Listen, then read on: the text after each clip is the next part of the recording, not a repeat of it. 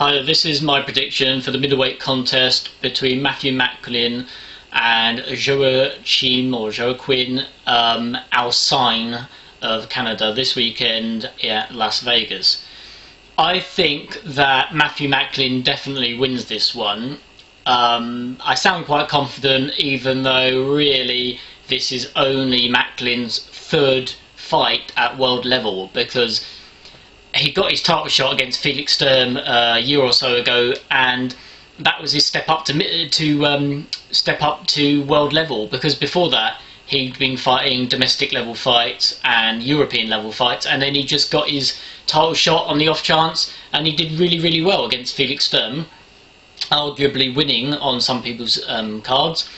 And then after that he was lucky again because he got a title shot against Sergio Martinez. So Alcine is his third good fight on the trot, like world level fight on the trot. So I can see why some people wouldn't be so confident. I think that Macklin does win because Alcine is now 36 years old. He's in the twilight of his career. He was a light middleweight world champion, but not one of the elite. But he was a champion a few years back. But those days are now gone. He's been stopped twice. One of them was in the first round. Who was that to? To Alfredo Angulo. But Macklin is nothing like Alfredo Angulo in that Angulo could get first round knockouts because he was a bit of an animal when back a few years ago when he was, you know, in his prime, because he hasn't fought for a while now.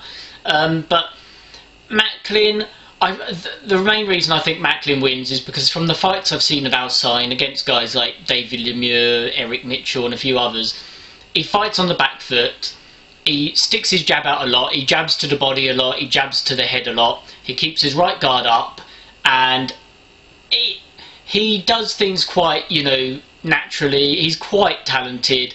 He also throws in some big right hands. He doesn't know how to box, he's just a bit, you know, old now.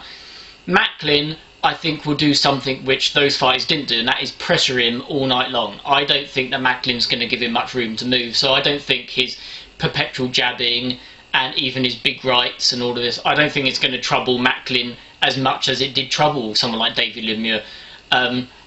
Macklin isn't a headhunter like David Lemieux, so Lemieux, it's been proven that he can be outboxed by guys like Alcine and by Rubio.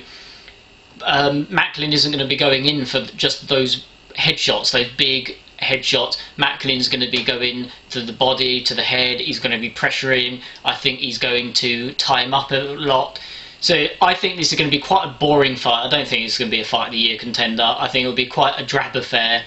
I think Macklin will smother the movement of Alcine all night long. I think Alcine's jab is going to be quite good for much of the fight, and I think he's going to have some success, but I still think Macklin wins.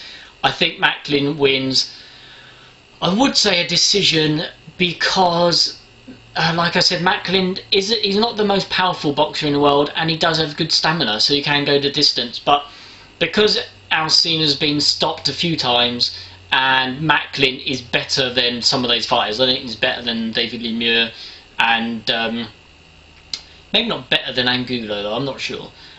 So I think that Macklin probably gets a stoppage, so I'm going to say Macklin wins by the 8th round. Round 7 or 8 is my prediction, but even if he does go the distance, I think it's quite good to get those rounds under his belt at world level.